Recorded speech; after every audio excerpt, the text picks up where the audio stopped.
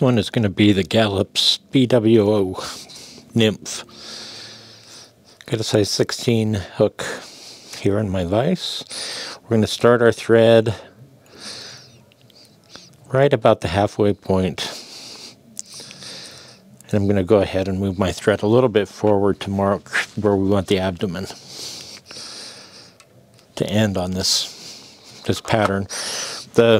It's called the Galloup's BWO Blueing Olive because it's a fly tied by Kelly Galloup, who's got a shop in Montana just below Quake Lake, and a great pattern for this, especially for the western rivers. And he's got a shop there that I have the opportunity to go to from time to time because we've got a cabin up in that area, and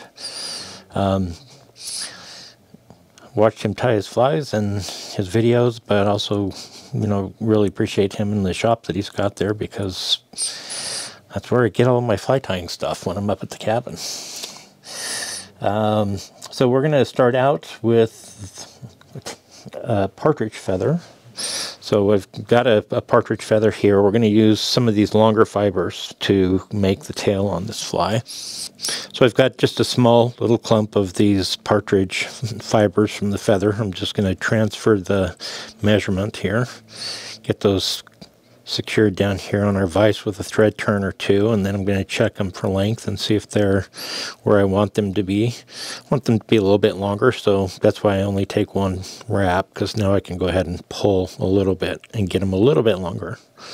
That's where I like them, just right about there. So I'm just going to take wraps back to where the abdomen is going to start, kind of securing those fibers on the very top of the hook shank here. And from there I'm going to start working my way back up forward. I'm going to grab my scissors and I'm going to cut the excess of the fibers off right where I've kind of marked where I'm going to start that thorax, and right where I'm going to kind of end the abdomen.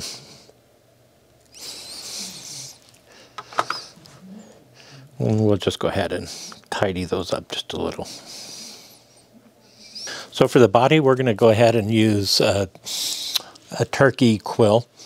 This is a bluing olive color. It's a nice olive, and you can see I've taken some of the quills out of here already. I'm tying in the past. The quills are on this side. The biots are on this side.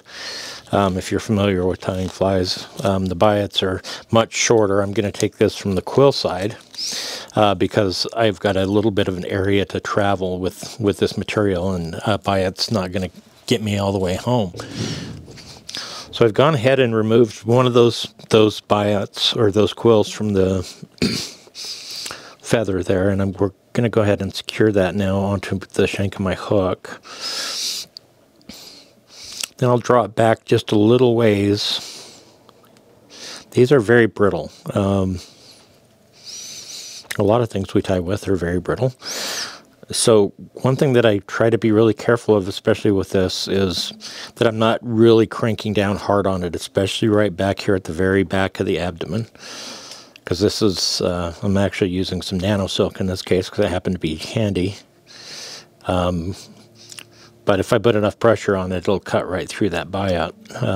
I won't get very far up the shank of the hook before it breaks itself off. So once I get that all the way secure, again, I'm just going to turn my vise a little bit, and we'll just go ahead and get rid of the waist end here. So with that quill in place, I'm just going to grab my hackle pliers and grab the very end of this quill. I'm going to hold it straight up. We're going to want to make sure we get that first wrap right around the back end here. Cover up that black thread before we start traveling up. These are just wonderful, and you'll see it as we're tying it to tie flies with. It just creates the most beautiful, wonderful segmented body, and that's kind of what we're going for here. So I don't want to be putting too much pressure on it because I don't want it to break off. At the same time, I don't want it so loose that I lose it. So you got to play that game, and we'll go ahead and tie this fellow off. Since Lady Luck is held and So is our quill. I'm going to go ahead and release that from my hackle plier. And I can go ahead and turn my vise and we'll get the excess of that cut off here.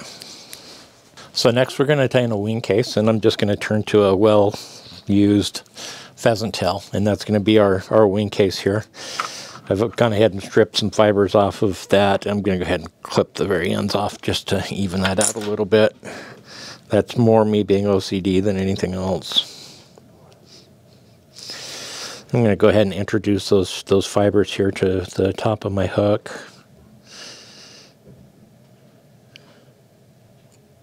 And then I'll draw them backwards a little bit so I don't have to clip them off.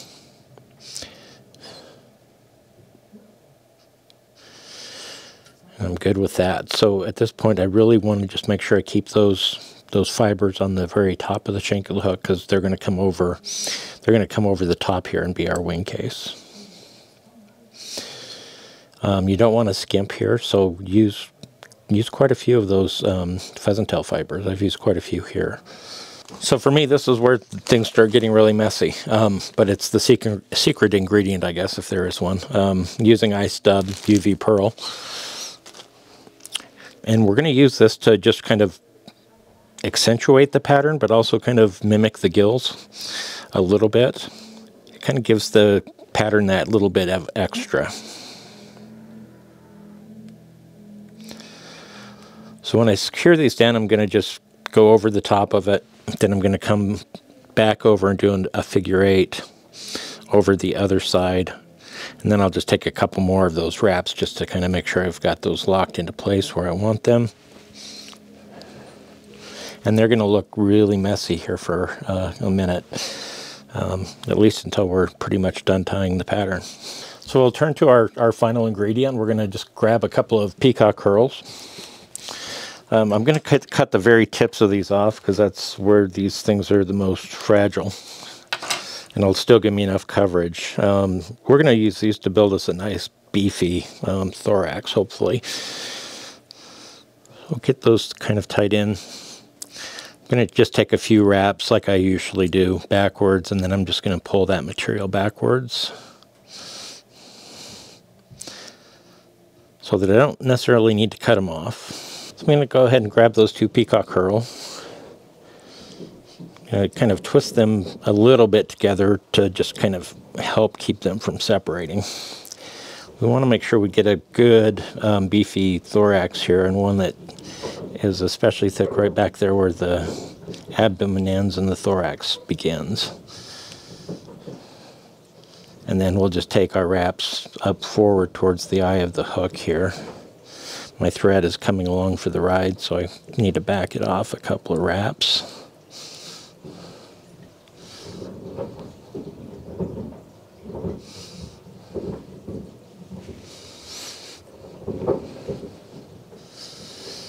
So once I've got those kind of in position right behind the eye, I'm going to go ahead and take a thread wrap or 2 over the top of them just to lock those guys in place. Take another couple of wraps in front as well. And from here I can go ahead and come on in with my scissors, and we can clip off those peacock herl. So now we're just going to take those pheasant tail fibers that we tied in for our wing case, and we're going to go ahead and bend those right over the top of that thorax that we just created. And I'm going to kind of push those down with my fingers. I want these fibers to be separated, just so that it gives that wing case a little bit more body. And we'll just go ahead and secure that down with a couple of thread wraps. Take a look at the damage. That's looking okay to me. I've got it secured with a couple of thread wraps there. I'm going to go ahead and take a few thread wraps underneath, right behind the eye. Another 1 or 2 over the top, and then we'll just go ahead and come on in with our scissors, and we'll clip that off. So now I'll just go ahead and do a nice whip finish here. Finish off the head.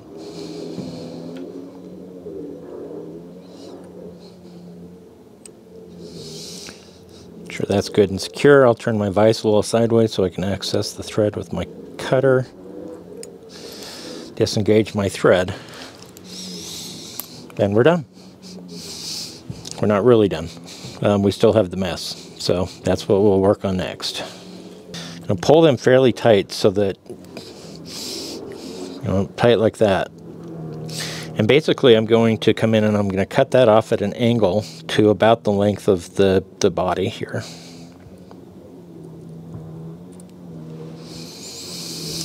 On one side, and then I'm going to collect the fibers here on this other side, the camera side. I'm sure I'm just covering all this up with my fingers. See if I can figure out a way to do that and not do that.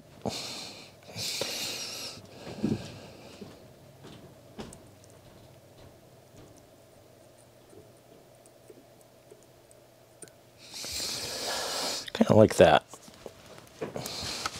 Those might be a little bit longer than I want, so I'll just come right in and trim those a little bit more.